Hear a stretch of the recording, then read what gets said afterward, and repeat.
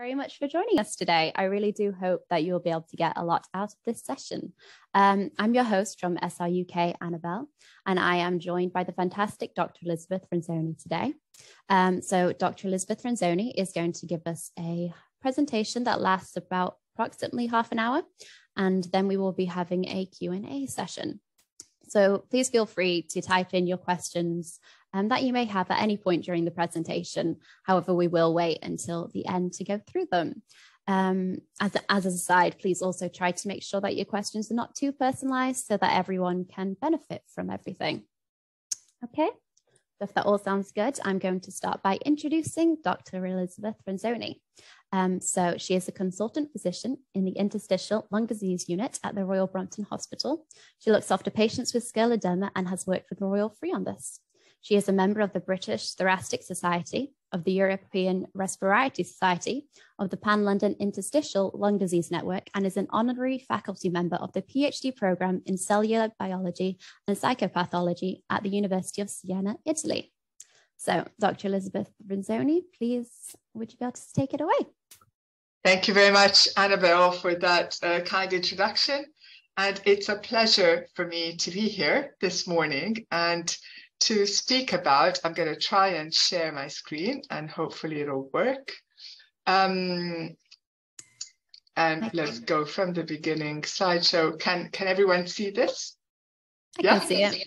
Good. So basically, I'll be talking about systemic sclerosis or scleroderma associated ILD.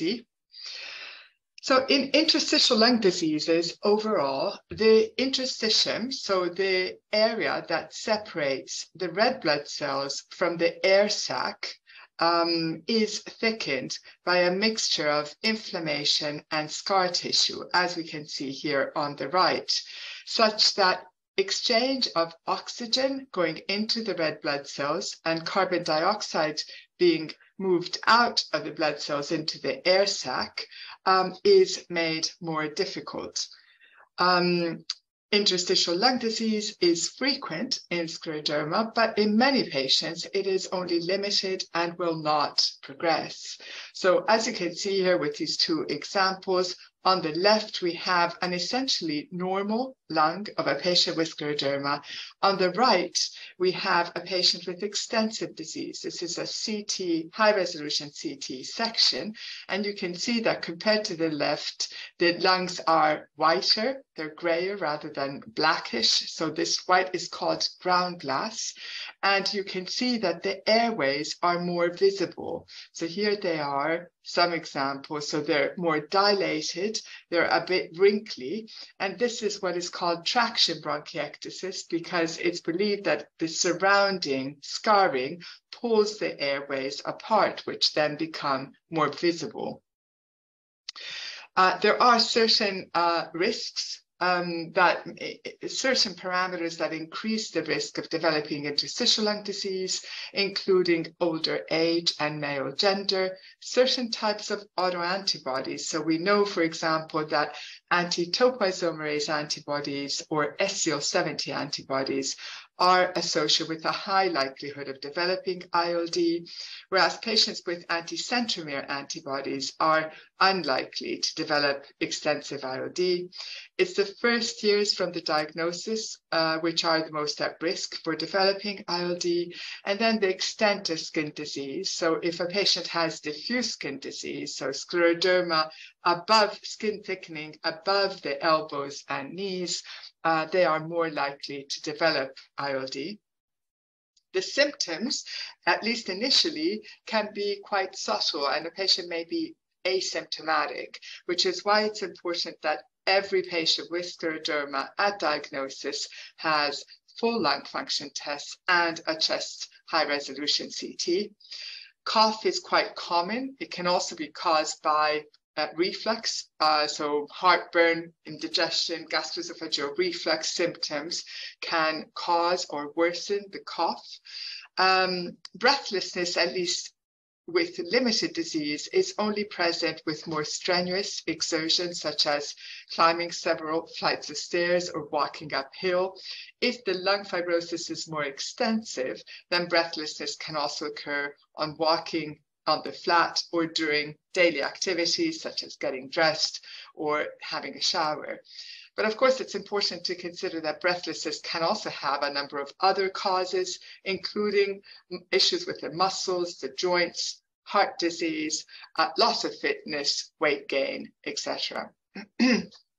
So all patients will, at baseline, will also have full lung function tests. They allow the evaluation of the different compartments of the lungs. And the two parameters that we look at the most are forced vital capacity, or FVC, which is the total amount of air, number of liters that a patient can expel during an expiratory maneuver, and the diffusion capacity for carbon monoxide, or DLCO.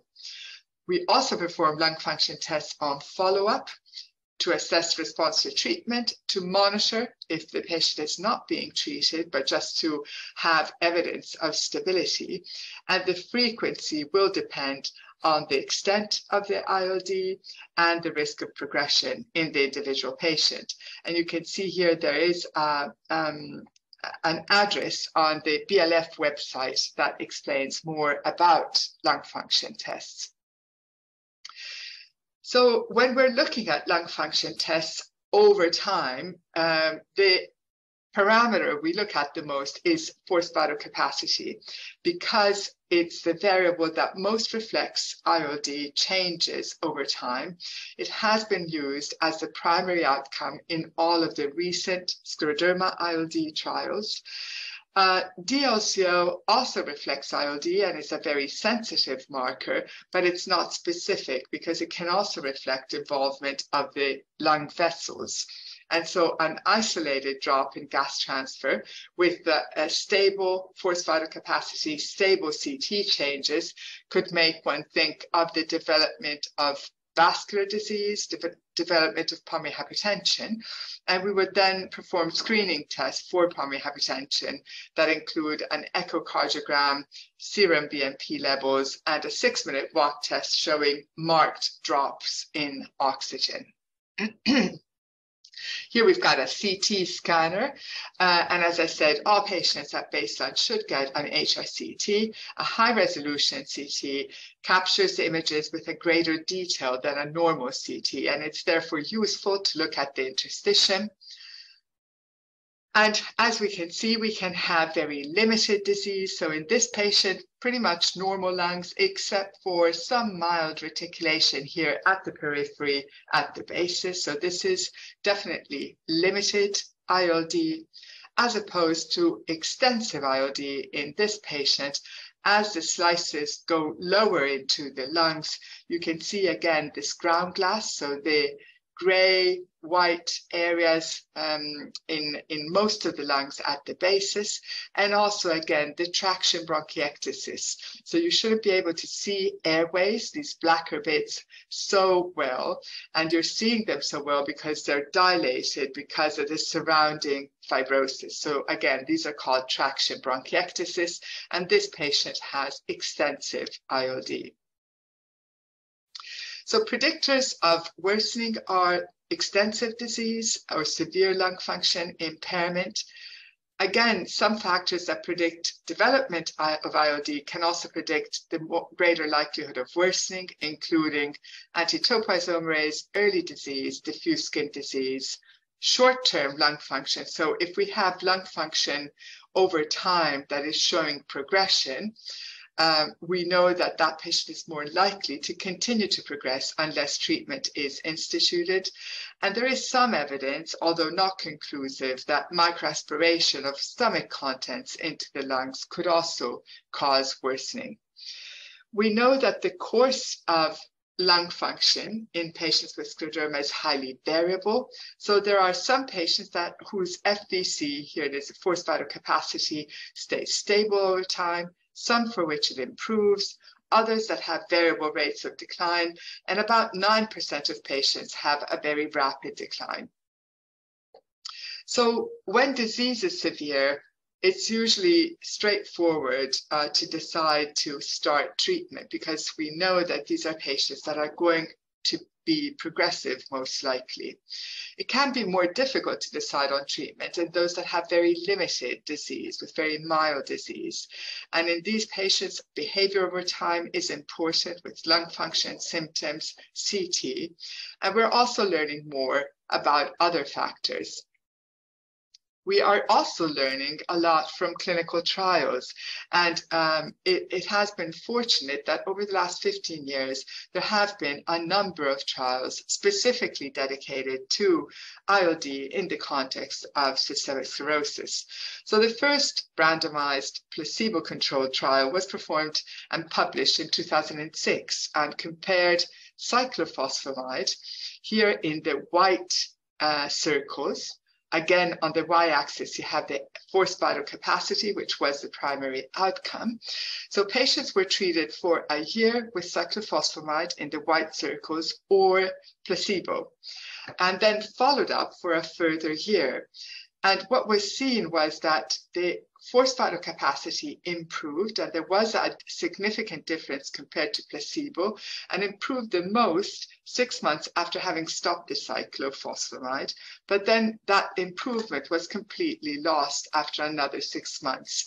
And this suggests that you need ongoing immunosuppression to maintain the improvement. But cyclophosphamide long-term has very high risks of development of cancer, for example, and is more toxic than other immunosuppression. So the SLS2 trial was designed to compare mycophenolate against oral cyclophosphamide. Both drugs were associated over 2 years with an improvement in the forced vital capacity from baseline, a small but significant improvement. They were also associated with an improvement in breathlessness and in skin scores, but mycophenolate was better tolerated. There were less side effects with reductions in certain types of blood cells, and fewer patients had to stop prematurely. And then we have the FOCUS trial, which was another randomized double-blind placebo-controlled trial of tocilizumab, an anti-IL-6 drug. And IL-6 is a pro-inflammatory cytokine, which is believed to play a key role in patients with scleroderma. In this trial, actually, the primary endpoint was the change in skin scores, so change in scleroderma skin disease. But a key secondary endpoint was the change from baseline in forced vital capacity. Now, it's important to note that these patients were highly selected. So they were patients that had early disease, less than 60 months from the diagnosis of scleroderma. They all had to have diffuse skin disease, which we know is associated with more rapidly progressive ILD, and they had to have at least one marker of inflammation, so increased CRP or ESR or platelet counts. And what this study found was that actually the primary outcome of the skin disease was not met, but the secondary outcome of change in FVC was met, both in all patients and in the patients, about 2/3 of patients that had ILD. And there was quite a marked difference. So patients treated with tocilizumab in the red line maintained stability of the forced vital capacity, whereas patients that were on no treatment actually lost quite a bit of forced vital capacity.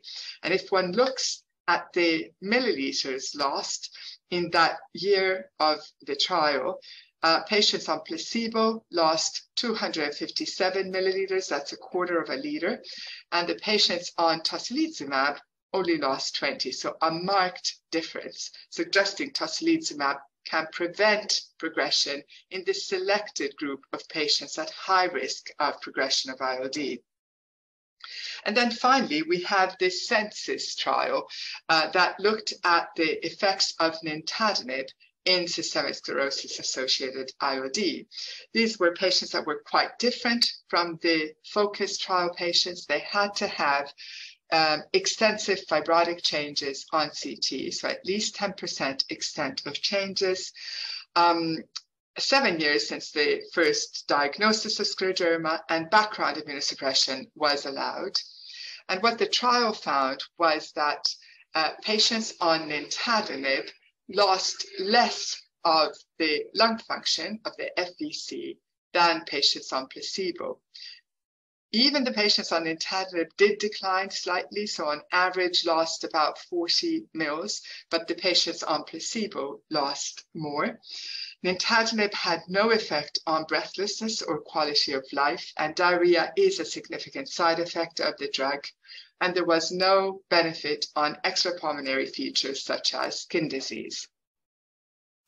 And then more recently, we've just heard at the ERS conference the results of the Recital trial presented by Toby Maher, who was the PI for this study.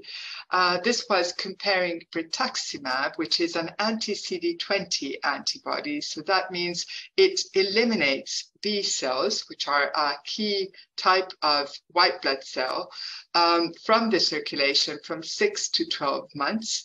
And this was compared to IV cyclophosphamide. And it was for patients with a variety of connective tissue disease, ILD, but these included systemic sclerosis patients. So 51 patients were randomized to rituximab, 50 to cyclo, and of the patients, about a little more than a third had scleroderma. The primary outcome was the change in FVC at 6 months, but it was also then looked at 1 year. The trial has now been completed. The results have been presented both at the ATS and ERS conferences. And I think that next week it'll be published online in the Lancet Respiratory Medicine. The primary outcome, as we said, was a change in FVC over 24 weeks. And there was no difference between rituximab in blue and cyclophosphamide, but both drugs were associated with an improvement compared to baseline. And that improvement was maintained at 1 year, at 48 weeks. So from what we've said, we've seen that standard immunosuppression at the moment is usually mycophenolate as the drug that is associated with the least side effects compared to cyclophosphamide, for example, and helpful in many cases of scleroderma ILD. In selected cases, however, other drugs can be considered, including IV cyclophosphamide. Tocilizumab has the anti-IL-6 drug, has actually been approved by the FDA in the US for the treatment of scleroderma ILD. It has not yet been approved in Europe and in the UK for this, but one would think about its use, particularly in selected subgroups with high likelihood of progression. Other treatments, such as rituximab, as we've seen, have shown promise and do offer some advantages to IV cyclophosphamide. And then for patients with significant fibrosis, the antifibrotic agent nintedanib has been shown to slow down the progression of disease. We do need trials now on the effects of combination of different treatments. These drugs that we've seen are effective in scleroderma ILD all act on different mechanisms of the disease. So we need to know more about what is the effect of different combinations of treatment.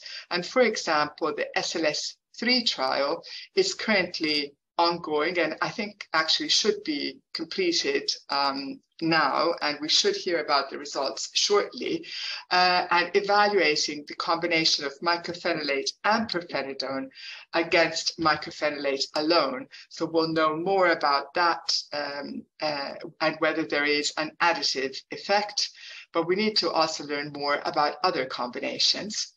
And so what we have now is in a patient with mild limited ILD, we would decide whether that patient is at low risk of progression, in which case we would monitor. If they have early mild ILD, but there are certain features that suggest high likelihood of progression, one would consider tocilizumab. As I've said, it's not licensed in the UK, but is in the US. And then as the disease progresses, if the disease progresses, one would consider immunomodulation, for example, with mycophenolate.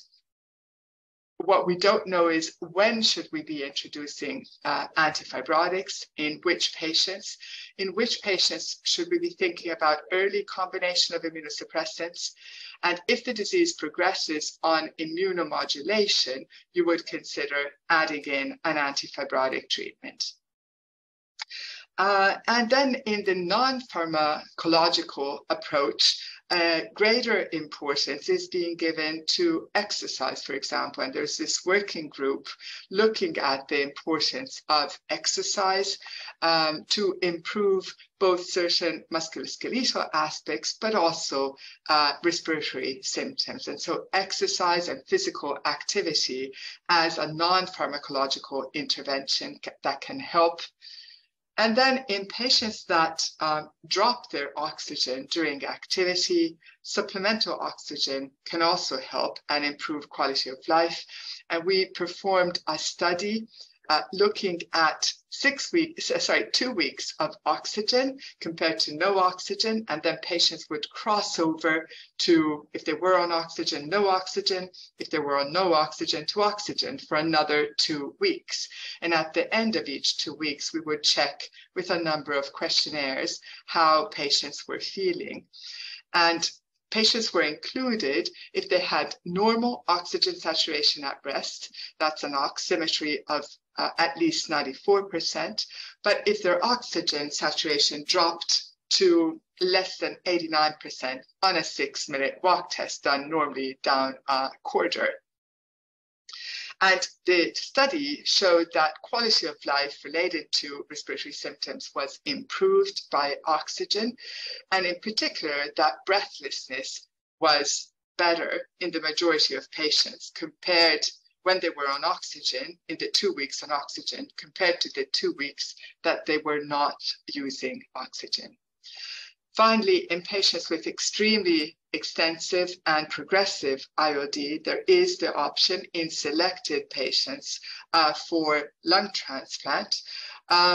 This is the largest observational cohort study looking at the impact of lung transplant on 90 patients with scleroderma over a period in 14 European transplant centers. They observed that survival rates in scleroderma were similar to lung transplant survival rates with other types of diseases. So 81% of patients had survived after 1 year, 61% after 5 years. The risk of death seemed to be higher in female patients with pulmonary hypertension compared to males without pulmonary hypertension.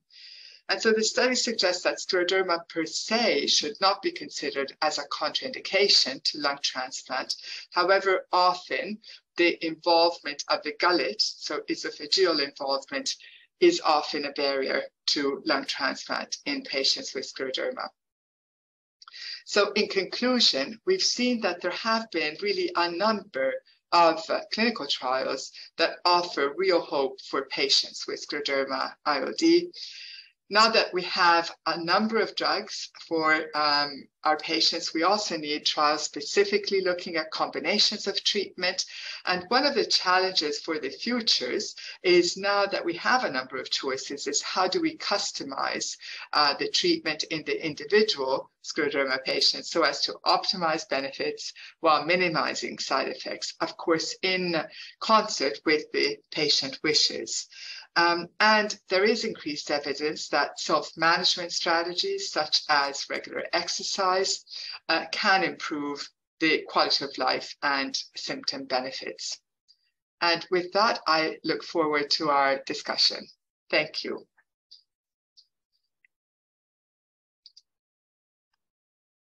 Thank you. Yeah, thank you so much for that. That was really interesting. So now we will be taking any questions. So like I said at the beginning of the presentation, if you have any, please feel free to just put them into the Q&A link at the bottom of the page. I see that we do have some already. Let me just see here. Okay, so Sally asked if you have any suggestions on how you could slow down or possibly prevent this from happening.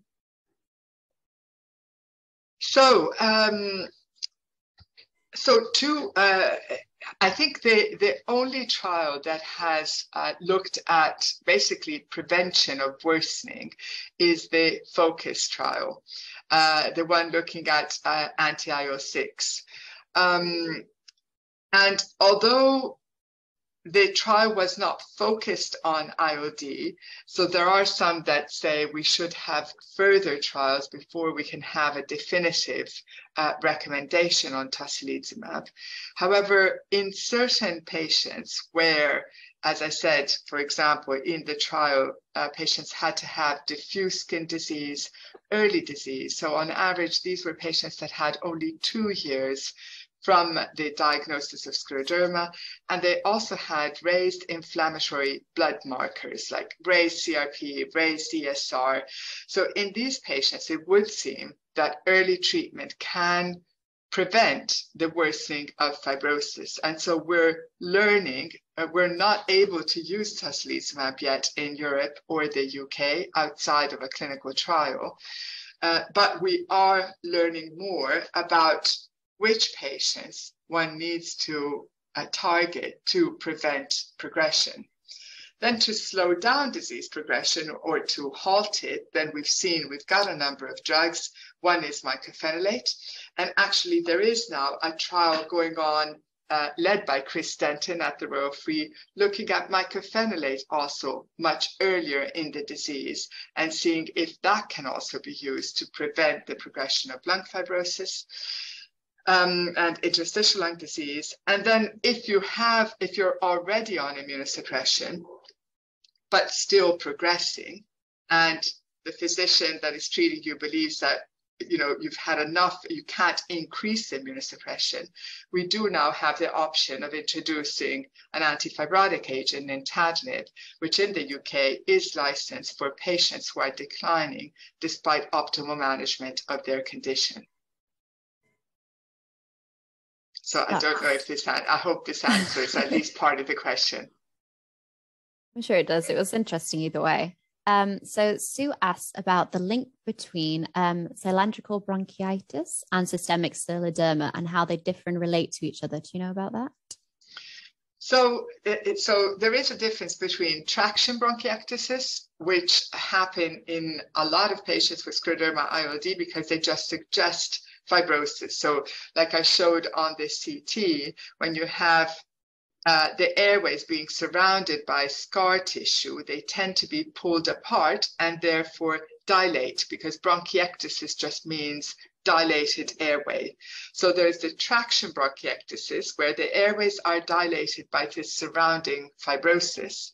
And then there's the freestanding bronchiectasis, which I imagine is what Sue is referring to, because when you talk about cylindrical bronchiectasis, you usually talk about freestanding. So these are bronchiectasis that are there independently of the scar tissue. We don't normally see them in scleroderma. We tend to see them more in other types of connective tissue disease, such as rheumatoid arthritis or Sjögren. But, one can have an overlap. So I imagine that it could be that Sue has cylindrical bronchiectasis because she has an overlap connective tissue disease, or she has another reason for freestanding bronchiectasis, such as recurrent infections in childhood or another cause. And so I hope that is clearer how they relate to the ILD. So basically, you have 2 types of bronchiectasis. The type that relates to ILD in scleroderma is traction bronchiectasis, with the fibrosis pulling apart the airways. Then you also have freestanding bronchiectasis that are not related to the fibrosis itself, but can occur in connective tissue diseases, not usually in scleroderma. I see. Thanks. So Melanie asks about, so she's on mycophenolate and has also tried the cyclophosphamide. Yeah. Thank you. I was wondering what other treatment options there were available. Yeah, so of course, without knowing the specifics of the situation, it's very difficult to say. However, as I've said, if the consultant feels that there isn't space for more immunosuppression because of the risk of the finger ulcers getting infected, I imagine is the problem. And there is a demonstration that her lung disease is progressing despite mycophenolate, then there would be the option of starting nintedanib.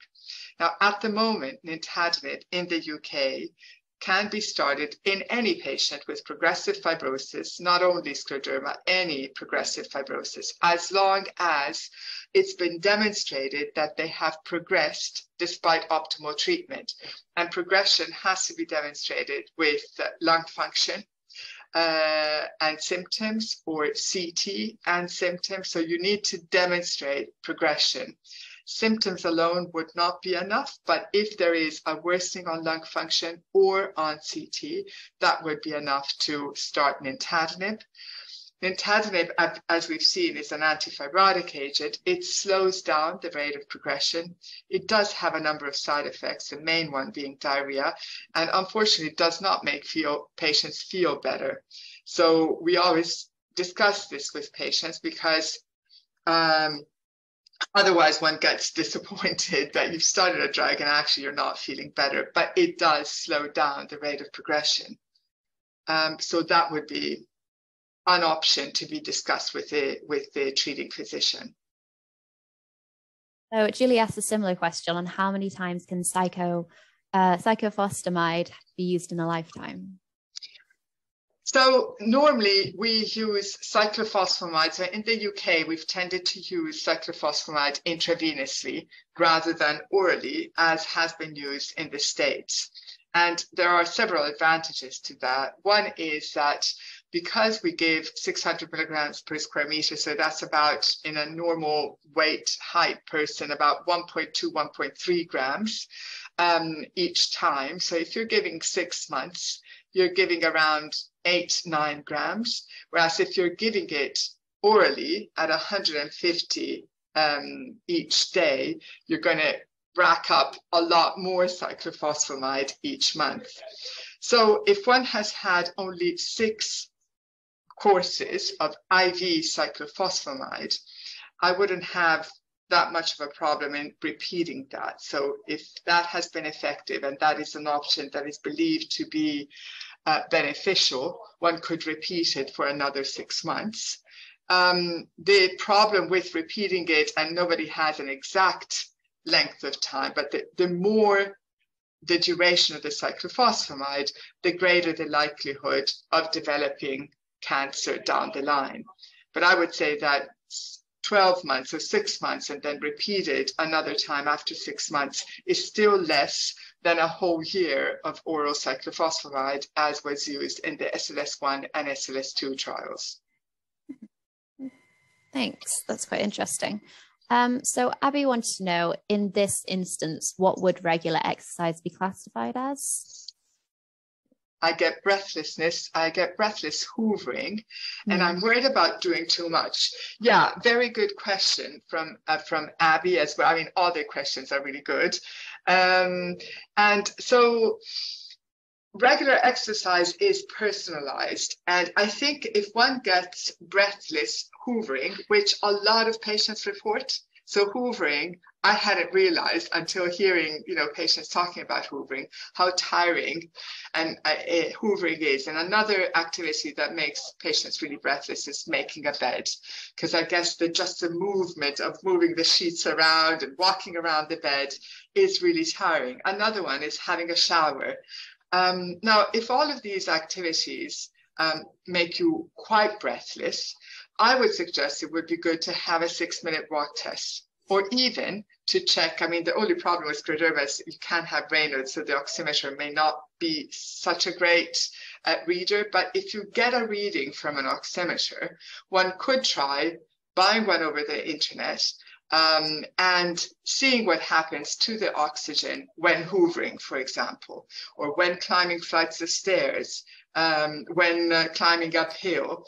And if it's going consistently below 90, 89%, then discussing with your treating physician as to whether you should have a formal 6-minute walk test, check whether oxygen drops to less than 89%.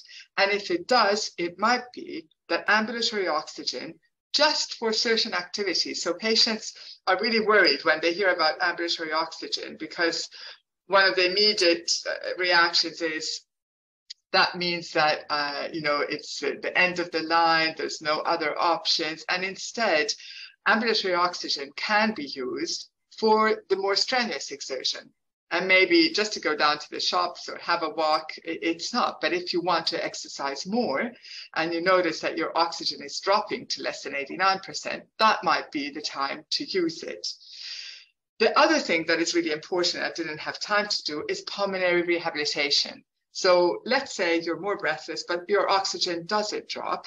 It might be that you would benefit, and indeed all patients benefit when they have lung fibrosis, from pulmonary rehabilitation. So that is a series of exercises done formally for 12 weeks. Usually it is 2 or 3 times a week. The problem with that is often there's a long queue to get into the pulmonary rehabilitation sessions. During the pandemic, a lot of them were not available because of the pandemic and risk of contracting the virus. And several services are now offering video-linked pulmonary rehabilitation session.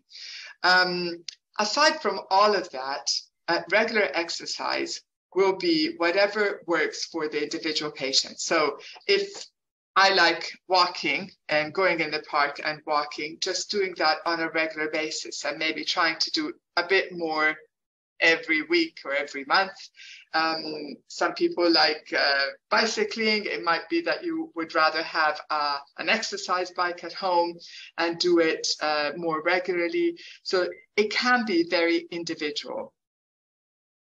Thanks. So Sabine asked, you mentioned that one of the trials showed improvement of FVC, but there was no improvement of quality of life. So how would this trial be used in the future? So the ones I think that I mentioned that improved FVC actually did improve quality of life. So cyclophosphamide, mycophenolate, the one that doesn't improve quality of life is nintedanib, so the antifibrotic treatment. And so that's then goes back to my previous answer. So basically, you would use nintedanib at the moment only if there is progression of disease despite standard treatment, for example, mycophenolate. And a patient is on mycophenolate, their lung function is getting worse despite mycophenolate. The treating physician doesn't think that increasing immunosuppression is an option. That's where you would use nintedanib. Oh, I see. So Melanie asked if there's been any connection with COVID in stimulating the progress of ILD. Sorry, in stimulating in the sense, can COVID worsen ILD? Yeah. Yes. Yes, in some patients, not many, but we have seen post-COVID worsening of the lung fibrosis. Thankfully, with the vaccines, with Omicron, we have also, so the vaccines protecting against severe disease, Omicron being itself a milder form of the virus, it seems. We have seen quite a few patients that have got over COVID well with only mild disease and no permanent change in lung function. But there have been a few patients across the ILD board that have worsened post-COVID.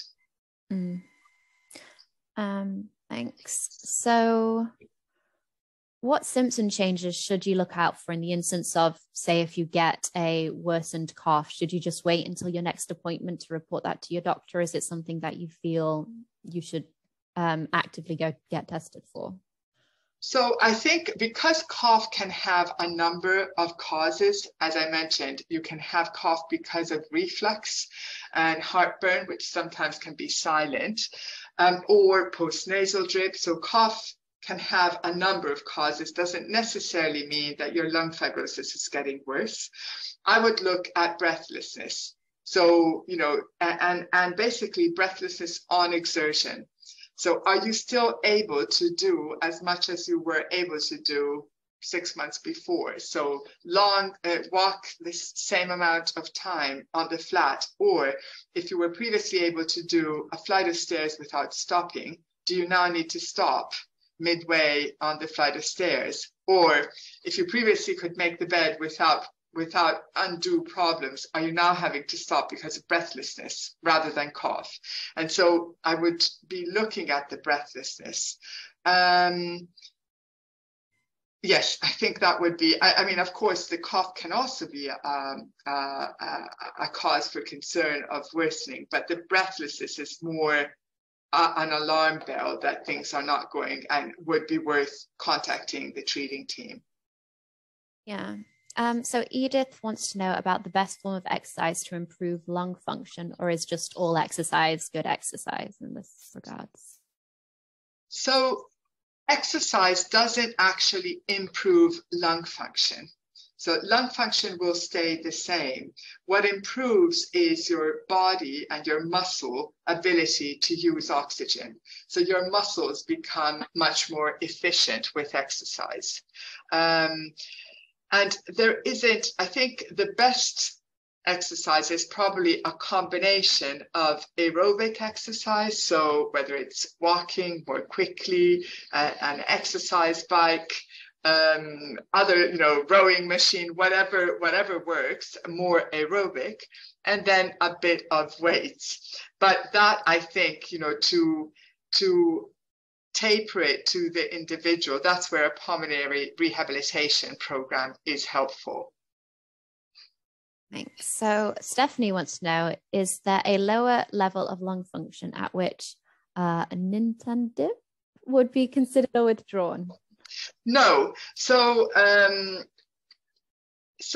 thankfully, whereas there is this sort of contradictory, paradoxical situation where patients with idiopathic pulmonary fibrosis who have an FVC less than 50% cannot have access to nintedanib. That same rule does not apply in the non-IPF patients, including scleroderma. So there isn't a level of function that we need to meet to prescribe nintedanib. Any lung function is okay. We would just be wishing to see progression. As I said, you have to show progression in lung function before we're able to prescribe nintedanib. And we don't, yes, that would be. Yeah. So Elizabeth wants to know if there's any changes to the diet that could help with ILD. So thank you for that question, Elizabeth. There isn't a diet for ILD specifically. As I've said, the reflux is often a problem for patients with scleroderma. So in that sense, because we believe that uncontrolled reflux could make the lung fibrosis worse, I would opt for a diet that works at minimizes the reflux. So that would be avoiding spicy foods, avoiding lots of coffee, acidy foods, and avoiding eating 3 hours before bedtime. But those are all advice. That's all advice for improving reflux symptoms. For the ILD itself, it's just a regular healthy diet. One problem that some patients have is losing weight. And some patients with severe fibrosis or very active disease or on nintedanib, because nintedanib can itself drop appetite and therefore cause weight loss. And those are patients that need dietitian review. And we're going to be starting a study shortly with our dietitian, Raz, looking at whether we can help with a dietary intervention patients who are losing weight and have lung fibrosis across the spectrum of ILD patients. That's quite an interesting study then. Yes, we're looking forward to doing it. So Karen has asked, is it unusual for a lung fibrosis which has been stable for more than 20 years to suddenly show a decline? Yes, it is a bit unusual. It's not unheard of. One has to always look at the decline. Is it just a marginal decline and nothing else has changed? Symptoms haven't changed. The CT hasn't changed. So I would want to know that that decline is real, is confirmed with progression of disease on CT. But scleroderma, as I've shown, can be quite unpredictable. It's unusual for it to be stable for 20 years and then progress, but it's not impossible. But I would want to know whether there's confirmation of that FVC worsening with CT findings, etc. So is nintedanib something that you can just discontinue? When can you discontinue that if you were taking it? So basically, we tell patients that if you don't tolerate nintedanib, there can be, so it's very important, for example, if you're taking nintedanib, to always take it with food, and to take, a good meal in the morning and in the evening to tolerate the nintedanib. Some patients, however, just cannot tolerate it, have major diarrhea despite using anti-diarrhea tablets. So if you have diarrhea, we would recommend starting on Imodium. And if despite that, despite the dietary adjustments, one continues to not tolerate it, and especially if one is losing a lot of weight, you would discontinue, and nothing happens if you discontinue nintedanib. So it's not like steroids that you need to discontinue very slowly. You can't stop nintedanib. And in fact, when patients are not tolerating nintedanib, we often suggest, okay, let's stop for 2 weeks or for however long it takes to improve the situation. And then maybe restart at a lower dose, like 100 milligrams twice a day. The treatment dose is 150 twice a day, but there is also a lower dose that can be tried. And sometimes patients tolerate that dose and can even then go back up to the full one. So I would recommend being in close contact with your specialist nurses and discussing that, discussing the nintedanib, discontinuation of nintedanib, because there can be a number of options to continue it. But if you stop it, nothing happens. Paloma wants to know, could pregnancy worsen ILD? Yes, it could. So pregnancy in across connective tissue diseases sometimes has been seen to worsen ILD. Of course, we have had patients with scleroderma who have had pregnancies, and it's gone well. But advice on pregnancy would always be together with a specialist who is a specialist obstetrician and gynecologist specialized in higher risk pregnancies. And you would want to know how severe the disease. So obviously, the more severe the disease is at baseline, the greater the risk of the pregnancy. So we would always recommend that the patient be seen by a specialist with experience in high-risk pregnancy and immunosuppression during pregnancy, because of course certain drugs are allowed, certain are not. But yes, we have seen on occasions pregnancy being associated with worsening ILD. So we've had a couple questions about reflux. Mentioned that it can be a problem with systemic scleroderma. So how are they related? What are the symptoms and that kind of?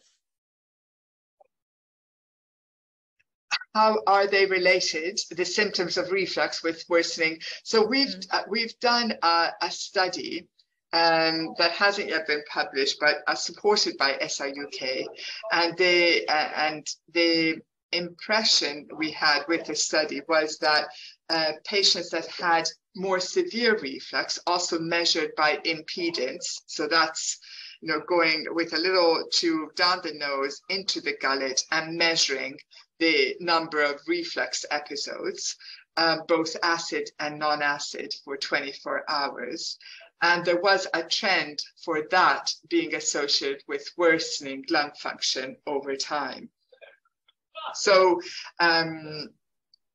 one would, if you have uncontrolled reflux symptoms on good anti-reflux treatment, one would need to see a gastroenterologist, ideally with experience in scleroderma, to advise on the best management of that.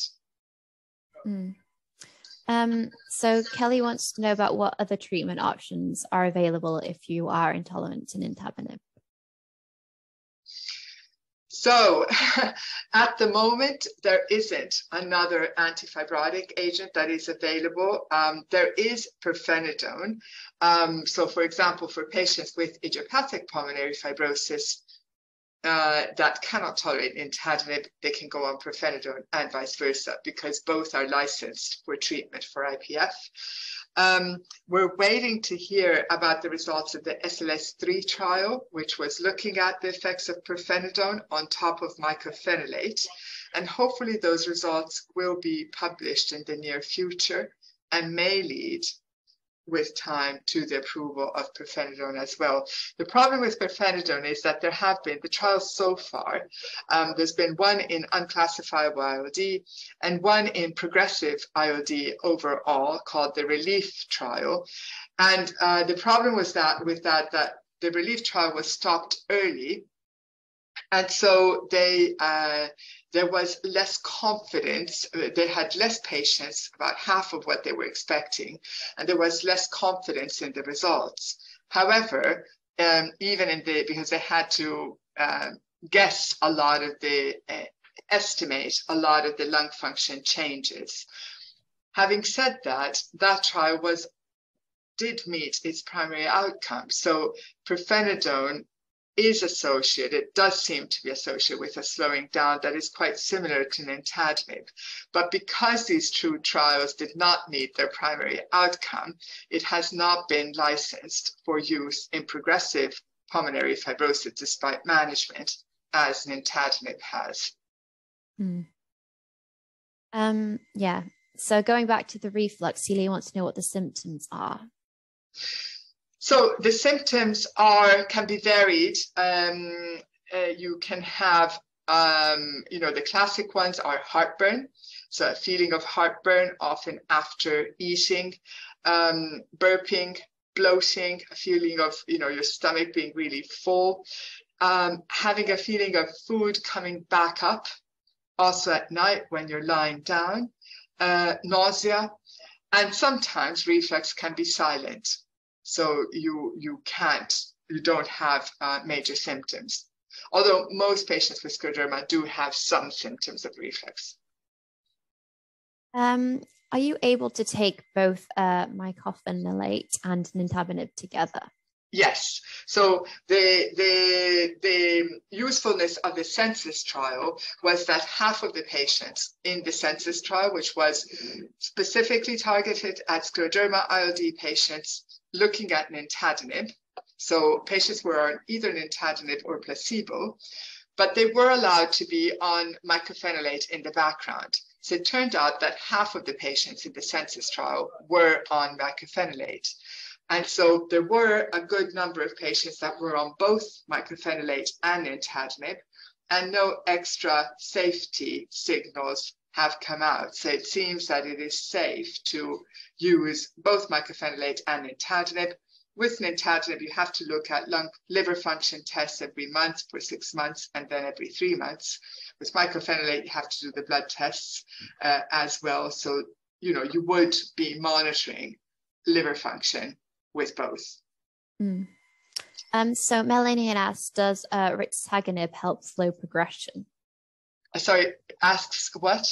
Does rituximab? Rituximab. Yeah, that one. It helps slow progression. So we had looked at, we had done a retrospective study of rituximab in patients who were progressing despite intensive immunosuppression. So these were patients that had had cyclophosphamide, mycophenolate, and there were a number of patients where the decline was stopped with rituximab. One of the issues with rituximab during the pandemic is that rituximab, because it eliminates your B cells, which then reduces your defenses against infections, the rituximab does markedly reduce your defenses against COVID. So we have been a bit more cautious about using rituximab during the pandemic. But if it is felt to be needed, again, it's not licensed, so it would be on a sort of compassionate basis, single patient approval. But we have used it on occasion. Okay, so I think this will be the last question. I might need your help pronouncing this. Is tocilizumab an antifibrotic? Tocilizumab. Yes. No, tocilizumab is an anti-IL-6. And IL-6 is a key pro-inflammatory cytokine. So it is an anti-inflammatory rather than an antifibrotic. Then it may downstream, because it's impacting on inflammation, it may also have some effects on fibrosis. But I think the tocilizumab trial suggests that its main action in preventing worsening is in dampening down inflammation that then does not lead to fibrosis. Just one more question, if you don't mind. Sure. Are there any treatment options for gullet esophageal involvement to be considered for a lung transplant? So that's a very good question. And in theory, there are surgical options. The problem with the surgical option is that often in scleroderma, you have achalasia. So that means that the esophagus is no longer moving, is no longer able to contract and therefore move the food down into the stomach. And so the surgery, which is fundoplication, basically puts a stop to the lower esophageal sphincter, avoiding food going back up. But if the esophagus is not moving, then that doesn't work. So we tend to send any patient for evaluation of transplant to a gastroenterologist with experience also of scleroderma patients to assess whether a surgical option is possible. Often it is not possible because of this issue of mobility, but in some patients it may be possible, so it has to be decided by the gastroenterologist on an individual basis. See. Well, I think we've reached the end of our time, so I think we'll leave it there. But thank you very much for joining us, everyone. And thank you very much, Dr. Renzoni, for your time. It's been very informative, and I feel like I've learned a lot, so I hope everyone else has too. Thank you, Annabelle, and thank you to everyone for contributing. They were all excellent questions, and I had a lot of fun. So thank you. Thank you. Thanks, everyone. Okay. Bye-bye. Bye-bye.